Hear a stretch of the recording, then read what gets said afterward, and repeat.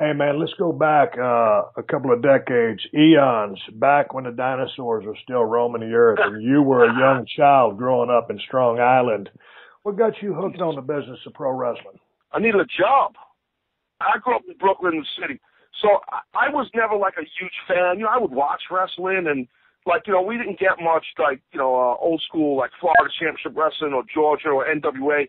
All we got was WWF back then. So, as a kid from New York, I was always a fan of like Bruno Sammartino and stuff like that because that's all we ever really saw. But I wasn't like a diehard wrestling fan. I'm not going to sit here and bullshit you. I was always a fan of it, but I never was like, I want to be a pro wrestler type guy. That just wasn't my deal.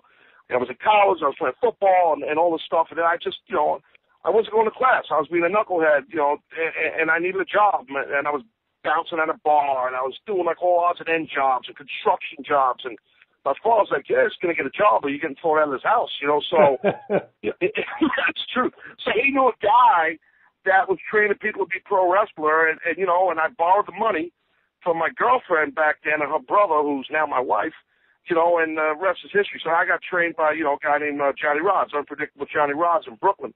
And it was the hardest thing I ever did, bro. I mean, being short as fuck, 5'8", everybody told me you're never going to make it, you're just not big enough. And the more people would tell me you're not big enough, the more pissed off I'd get. And I would say, listen, I might not be tall enough, but I'm definitely big enough.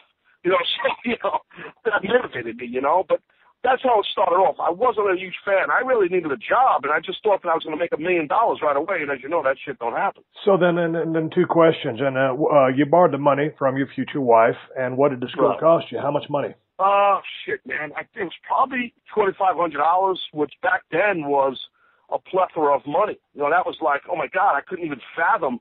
And I don't think I've paid them back yet, but we're working on that.